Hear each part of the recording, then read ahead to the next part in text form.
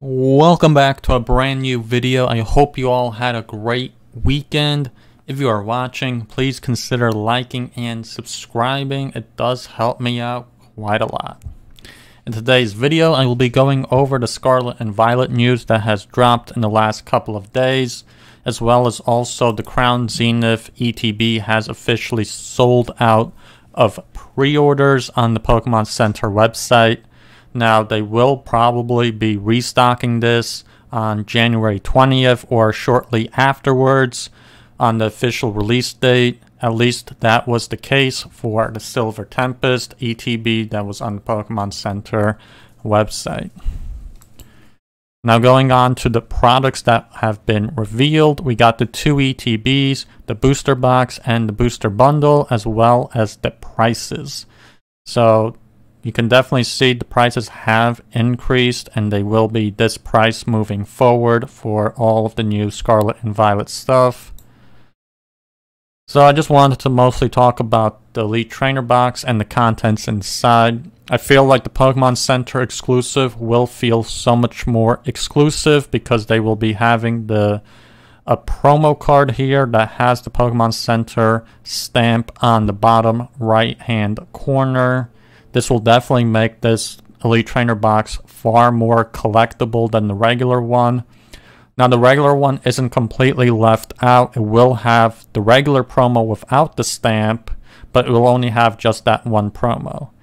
So the Elite Trainer box from the Pokemoncenter seems so much better of a deal, in my opinion, because for only $10 extra, you will get the 2 extra booster packs, as well as another promo card that you can send in for grading to hopefully get that 9 or even that perfect 10. Compare that to like older Pokemoncenter exclusive ETBs. They mostly never had promo cards in them. They just had the extra pack of sleeves or an exclusive pin or something similar to that nature, as well as the 2 extra packs. And moving on to the preview cards for Scarlet and Violet. This will be an absolute massive set, close to 200 cards in it. It will, of course, have the 2 testralized Pokemon. They've picked Arcanine EX as well as Gyarados EX. It's very reminiscent of X and Y Mega Evolutions, where they used a lot of Generation 1 favorites to support the new feature of the new generation. They went with absolute fan favorites here. Like, everybody loves Arcanine and Gyarados, so this will definitely bring new players and old players together into the new generation to use the new features.